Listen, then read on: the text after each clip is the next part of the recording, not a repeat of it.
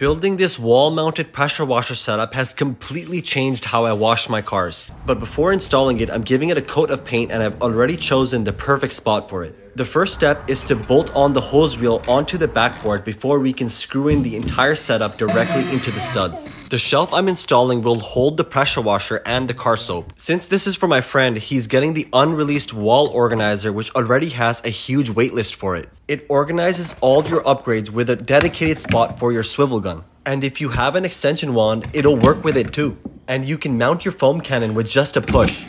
There's even a spot to hold the tips. To set up the pressure washer, I'm using a quick connect kit. This converts all the connections to stainless quick connects. The short jumper hose will connect from the outlet of the pressure washer directly to the hose reel using these quick connects as well. With everything now connected, this setup makes it so much more enjoyable to pour out your soap, pull out a single pressure washer hose, and begin washing your car.